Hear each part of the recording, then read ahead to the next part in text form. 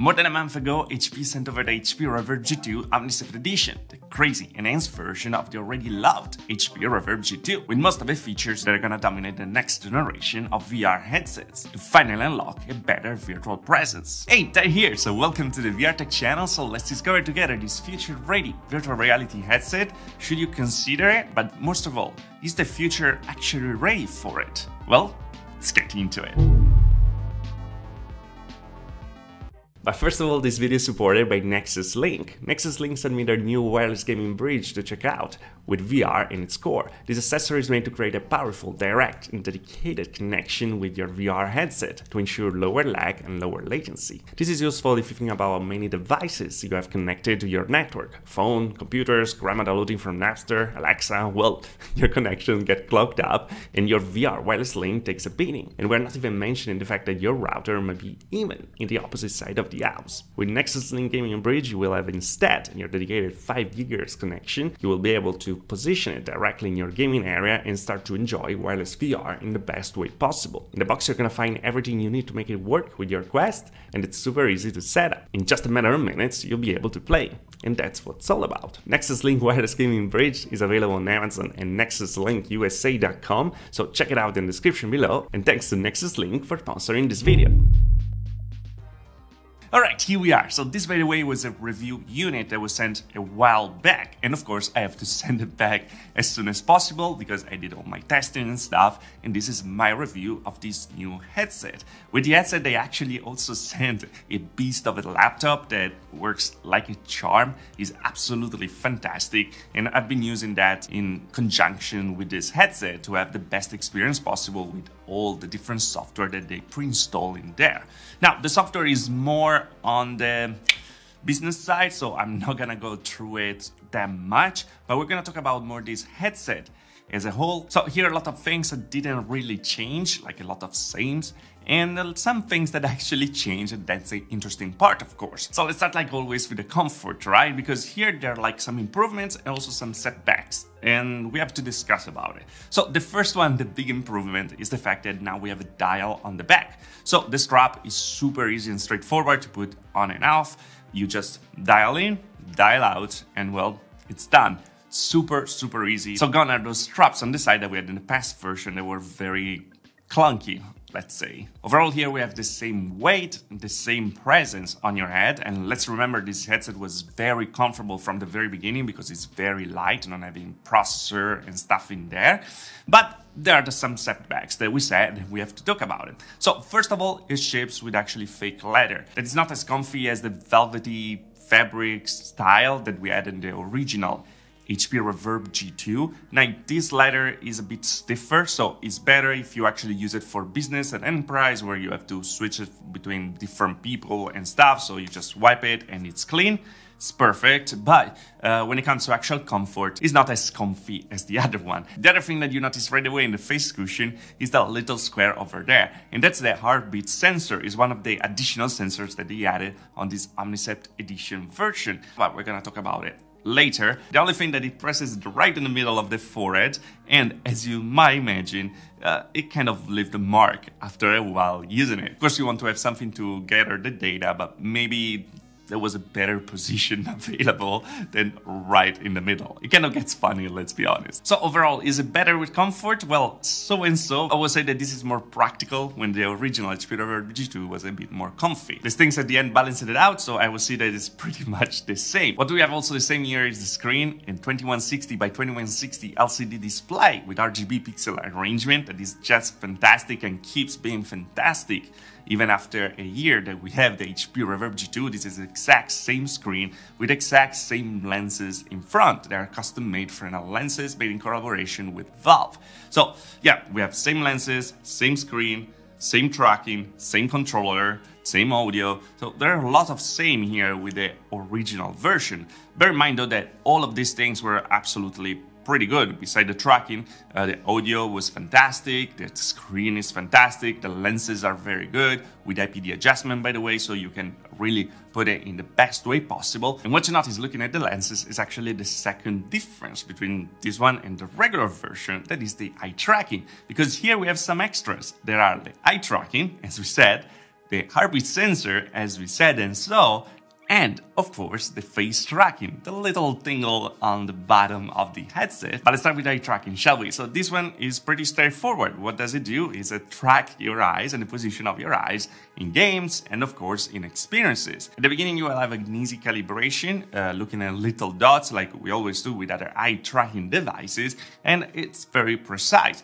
What is this for, by the way? So in some experiences we would like to track the places where actually someone is looking at to understand for training purposes and stuff if you're looking at the right things. And when it comes to gaming, of course, if you want to have the eyes moving in a right way to actually have a better social interaction. Now, there are not many games that actually support these things, and that's kind of a shame because I wasn't really able to test it as much as I wanted. But for me, the most interesting thing about eye tracking is actually the foveated rendering. What does it mean? Well, having a high resolution display, being able to lower down the resolution where we are not looking at and actually cramp up the resolution, the parts we're looking at, it really helps a lot in visual clarity and of course with performance. Now, I have to say the method here is a bit clunky because you have to go through the NVIDIA control panel, so they don't really control it directly inside the HP software or mixed reality software, but it's something that you do directly with NVIDIA. And if you don't have NVIDIA, well, you're kind of out of luck.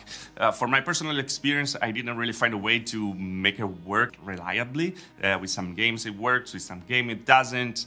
They need to update games to actually have foveated rendering working. So it's not really super consumer ready, but there's a point that we're gonna see in the entire review. This is not really made for like playing games and stuff, but actually to create games, experiences, training that are made for different purposes directly and not just for, you know, play and enjoy. And after the eye tracking, we have the heartbeat sensor. This is the same that we saw before, right in the middle of your forehead. And well, it's pretty easy what it does. It tracks your heartbeat. And in conjunction with also the eye tracking, can understand if you're stressed in a situation or something, you're scared or, you know, super happy and stuff. Also, this of course can be implemented in games like experiences. I tried Ovation. There's an experience where you have actually to talk on a stage, and it tracks everything through the eye tracking, of course, and to the heartbeat sensor, and tells you if you're a good speaker or not. And yeah, that's what it does. It's pretty easy. Also, in this case, though, it's not implemented directly in different games. Like, it would be absolutely fantastic to have an horror game that knows when you're scared and maybe doesn't do like a jump scare in the moment, or maybe it does a jump scare in this moment because you said like this is the best moment to actually scare the crap out of you. And yeah, I don't know if I would like to have that, but that sounds pretty interesting. And we get finally to the last sensor that actually face tracking, that by the way is attached magnetically to the headset. So I had a moment where I actually lost it for a bit and I couldn't find it anywhere. Then I found this little dingly thing with a camera inside, and I was like, oh, that's the face tracking. So yeah, it snaps in and out very easily. But what this accessory does is actually in the name is a face tracker. So it tracks the movements of your face. So in experience where you have to talk or something, your face will move, of course, your avatar face will move in the same way that your face is moving. That is absolutely fantastic, because if you're thinking also in conjunction with the eye tracking, will create a real telepresence. And the games actually support this kind of face tracking are very few as well. I know that the potential is there, I know that SDK is there, so developers are going to be able to get this headset, actually make it work. But right now, in this moment, there's actually no experiences to use. I tried Neo's VR, I actually had so many crashes, so I couldn't really record something for you, but yeah, it works. It's face tracking, and it does what it's supposed to do. The problem is that, as we said at the beginning, the real question is the future ready for this headset? And the answer is kind of no. Not yet, because here we have all the tools available to actually have the best social experience possible, to have every data possible to make an experience better, to understand the user better, to understand what you're looking at in a training, to understand how scared you are in a game, and that would be very useful in the future. Imagine in social VR, talking with people and having your face and your avatar moving in the exact same way that your actual face is moving. That will bring really the next step, the next generation of VR forward. Right now, though, we have the next generation of VR in a headset that has great resolution, great comfort, great audio, has a lot of different sensors and stuff, but there are not really experiences to use it. It's something to blame on HP right now? Absolutely not. I feel like it made an amazing headset and I'm really impressed by it, and I'm really sad that I have to bring it back, by the way.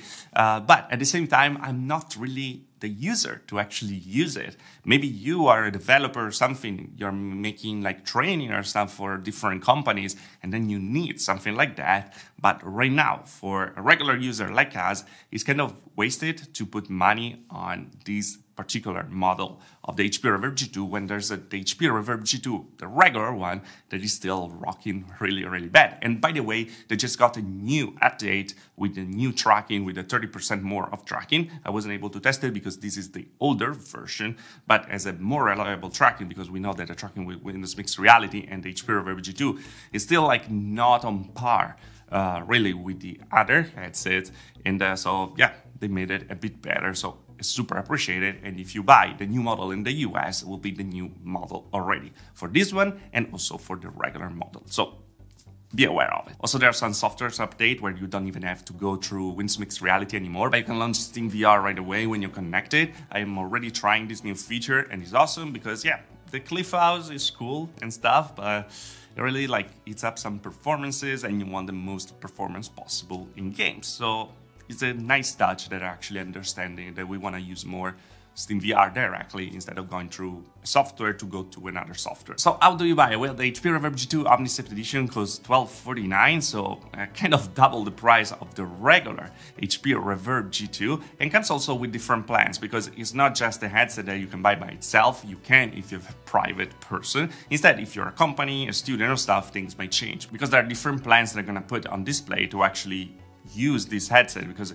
if you use the SDK and stuff to actually create applications and then you sell this application, HP will take a share out of it. Now, this is a choice that I don't really know if this is good or not. Of course, they're putting the work on putting all the different sensors in there and the SDK and the support and stuff, but I'm not really a developer, so I don't know how it works in these cases. I think it might be fair, just a little share in this case, but it's also just a tool that you're using. So I don't really understand if this really translates in the best way possible for who is actually creating the applications. By the way, the headset itself, it's amazing. If you have the use for it, I absolutely recommend it. If you just want to fly around with Microsoft Flight Simulator or use like different simulators to actually drive or play games and stuff, well, probably this is not the one for you yet. Probably in the future, when we're gonna have more future-ready VR headsets, well, more applications are gonna follow, and so this is gonna become useful as well for a consumer standpoint. But right now, yeah, if you want something with this resolution and this quality, I recommend to go for the original HP Reverb G2. It will be absolutely fantastic to actually have this strap on the original HP Reverb G2 as well to make it like perfect. But that was all, guys. I hope you enjoyed it. Let me know what you think about it in the comment below. Do you think it is the right path for VR? Do you see all the sensor use, or you feel like it's all too much data actually being gathered? In this case, though, they don't gather data for like marketing purposes and stuff. It's just for developer and stuff. So it's good, I guess. Privacy a bit win. We're lucky that this is HP, because if Meta made it, well, we will be playing in a bit more about privacy and stuff. But anyway, guys, as always, let me know what you think about it in the comment below, and if you like the video, like. If you didn't like this, dislike. Subscribe to the channel for more VR tech, and if you really love the channel, so join button down there, little and further. Also the Patreon. Thanks to all the patrons who have joined the channel, of course. We also have the giveaway going on for the last giveaway for December for the Oculus Quest 2. So check it out in the description below. And yeah, that's all. Thanks for watching. See you guys next video. Ciao.